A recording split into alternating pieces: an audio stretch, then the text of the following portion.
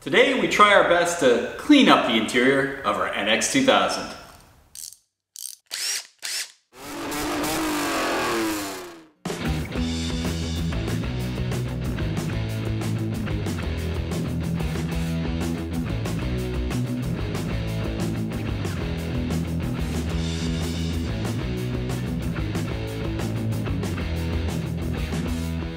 Welcome back to the Auto Obsessive Garage. Chadwick with you again for another episode of Project NX2K.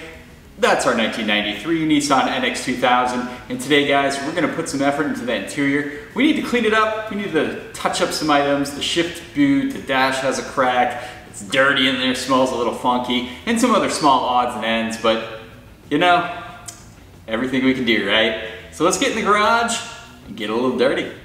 At over 30 years old and 180,000 miles, I'm not at all let down by the interior of the NX. It does need some things to be addressed though.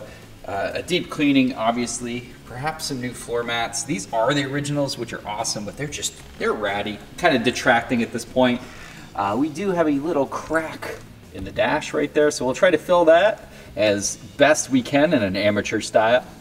The shift boot, if we come down here, pretty roughed up, guys. Look at this. So, definitely detracts. We'll clean that up, and then besides those items, we just have to do some general, you know, homekeeping items, cleaning, deep carpet cleaning, cleaning all the seating surfaces. This cloth probably has a little bit of gnarly sauce in it from decades of use and abuse. So, we've got some work to do. Let's freshen up the interior of our NX2000. I've got some of this plastic putty, which I like to use for jobs like this. It's not perfect. It's not gonna look flawless, trust me, but it will fill that crack in. Kind of helps prevent it from cracking further too, so that's always a plus. Let's go ahead and put this product in our little cracky crack and get that looking maybe a little better. Now you definitely don't want to over apply this stuff because obviously it'll be quite a mess to clean up. We got some other small cracks I'm noticing up there too, so let's see what we can do here.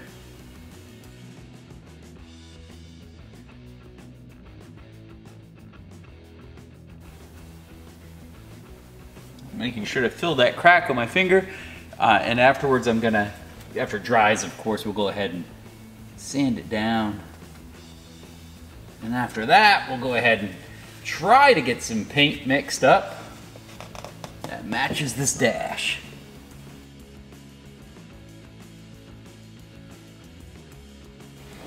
And yeah, of course it looks pretty hideous right now. It's like basically I just put highlighter on that crack, but it'll dry. We'll paint match it, guys. It'll come out okay. Here's a detailed shot of our nice little crack. You can see it's all filled in with that perfect putty. We'll go ahead and let that dry, sand it down a little bit, and then we'll go ahead and color match that as best we can to the trim of the dash here, the same color, same sheen, and it should be able to blend in pretty good, not look like a giant crack. So far we've done a great job of highlighting that crack in the dash. Now it's time to get some paint on there, kind of blend it in as best we can. Trust me, this thing won't disappear, but we can make it look a little better than that. Let me show you what the plan is. Here's the plan. We're gonna grab these cans of vinyl and fabric spray. One of them's gloss, one of them's kind of more of a matte finish, and that should balance out to kind of like a semi-sheen that you get on an interior like the dash and the NX. So we've got a kind of medium gray and a gloss black. Gonna try to spray those into the same container, mix them up, brush them on with a hand brush, and get as close as we can. So, arts and crafts today in the Auto Obsessive Garage. Let's try it out.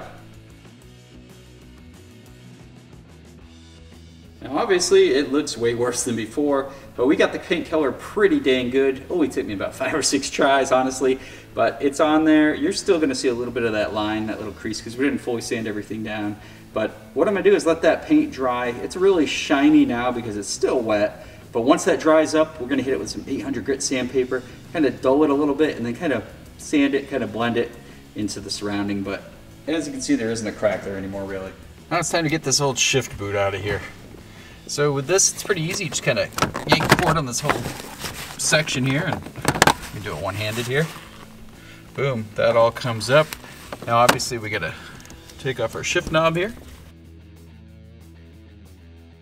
5,000 twists later, shift knob off, Should be able to pull the old boot right up. So here's the shift boot and its whole assembly. You flip it over, there's these white tabs kind of holding another piece to it, and that kind of sandwiches the actual shift boot. It looks like someone's been in here before. These tabs do look broken off. Yeah, that's what I thought. You can actually just pull the shift boot right through, and that's how it's connected on this one here. So I don't know if my new shift boot actually has, it's not an OEM replacement, it has these little holes here, so we might have to punch some holes in these exact spots, but let's take this old one out and use it as a blueprint for where to punch our holes. There we have it, kind of stretched over. That's the plastic piece there. And I probably clean all this action up. Here's our new shift boot, looking pretty good.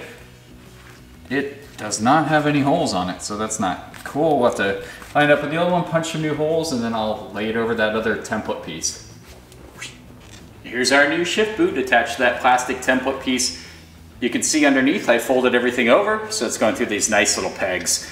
Now we'll put it through the other section and somehow probably use some adhesive to get it to stick, but looks pretty good. Should function. Got our shifter boot attached back on there. I actually used some Gorilla Glue and some little pieces of rubber and held them down on there to provide kind of an anchor, since it was modified before from the previous owner, I guess. But this should hold together pretty good, looks pretty nice. Let's see if it fits and if the shifter throws are good and don't rip up my new leather boot. So let's install it in the car. Pretty easy here, just kind of slides over and then it kind of clips under that front part, and then there's clips that'll hold that down. That looks pretty sharp, guys. Cool, I can go through all the gears without the boot ripping up. A little tight there, but not horrible.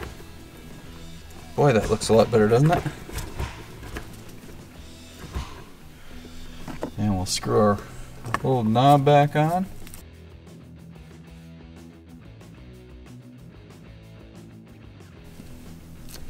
And there we go, guys. Check this out. That is looking incredible compared to before. It's still a massive shifter for sure, but that looks great. Awesome. Job complete. Here we have the center armrest for our NX2000. It's looking, yeah, looking just like this. So even though it's small, it does look pretty crappy in the interior, so let's take care of this. We're gonna use some 800 grit sandpaper, kind of get some of this old material off, kind of smooth it out a little bit, nothing too aggressive here. Then we'll rub it down with some isopropyl alcohol and spray it with some new fabric paint and kind of make it look like the rest of the interior. Can't get worse than this, right? Let's sand her down. Now we're not using a power sander here because you don't want to make this smooth.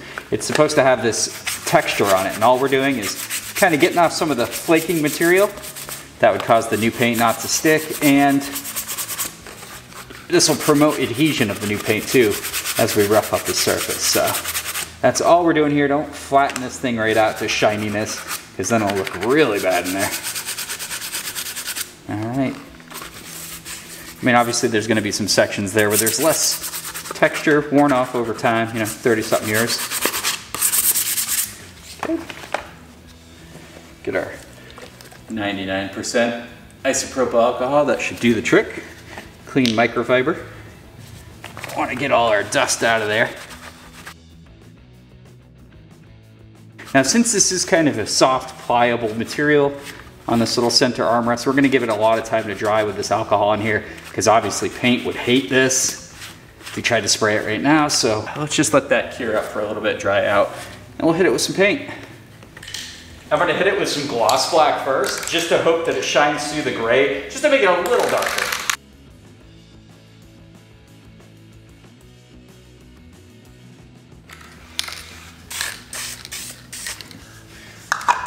And we'll let that charcoal gray dry, and it should look pretty good. There's our center armrest, refreshed, looking a little better than it did before, back in place. It's the little things that count, right? Time to vacuum these gnarly old floor mats.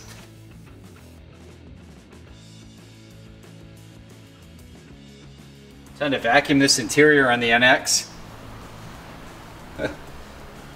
Haven't done it since I've owned it, so that's 5 years. Let's go ahead and do it.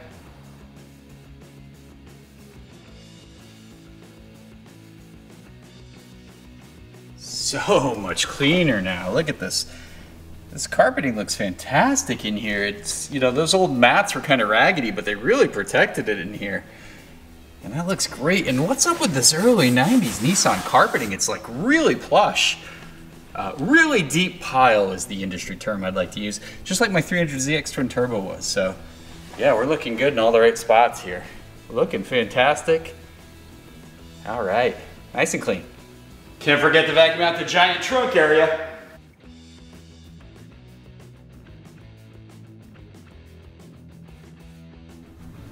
The interior of our NX2000 is really coming together quite well. Pretty clean in here. Now the seats do need a deep cleaning.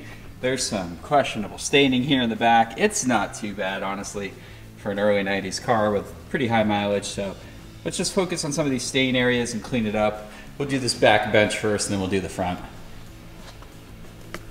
Gonna hit it with a little spot clean action. You can use whatever, just kick it around. I don't really have a preference. Whatever spot cleaner I have, I'll throw it on there first. Kind of hit these nasty areas. I give kind of a general how you doing all over the seats here.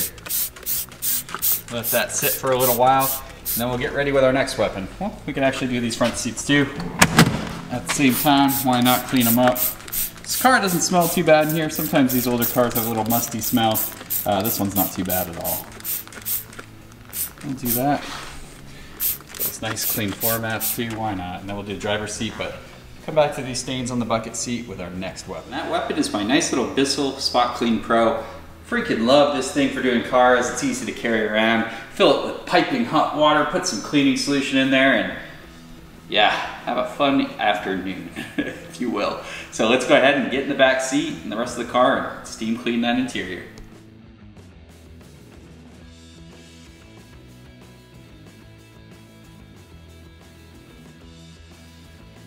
Take a look in our back seat of the NX, and man, check it out back here, guys. Look at these seats. They actually have a cool color to them. It's a little pattern, some bright blues, little lighter blues, sorry, mixed in there. And they lightened up a lot overall, and you can see that now. Incredible. Everything's clean back here. Looking pretty dang good. Not bad condition for that much mileage. Let's take a look at that interior dirty water after cleaning out the NX. Nice and thick, nice and dirty. It's actually a lot more dirtier than I thought, so yeah, all that's out of the car now. It smells a bit less musty and a lot more fresher in there, and I like that.